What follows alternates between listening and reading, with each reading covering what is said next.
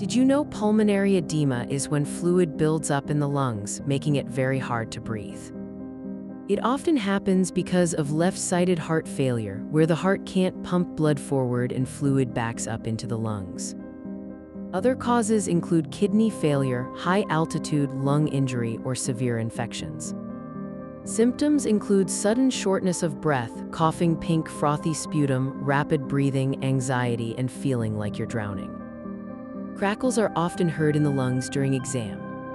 Diagnosis is made with chest X-ray, blood tests, echocardiogram, and oxygen levels.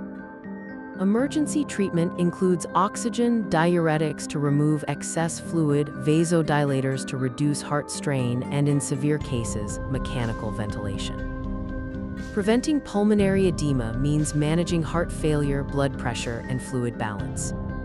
Without treatment, it can quickly lead to respiratory failure and death.